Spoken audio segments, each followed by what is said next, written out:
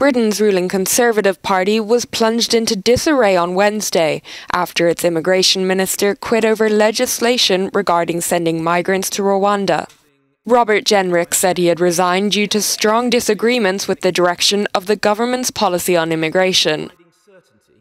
His decision came just hours after the Prime Minister Rishi Sunak tabled a bill to save his Rwanda deportation policy, which, if passed, would allow ministers to disregard some human rights law. However, Jenrick and other hardliners, including former Interior Minister Suella Braverman, feel it doesn't go far enough.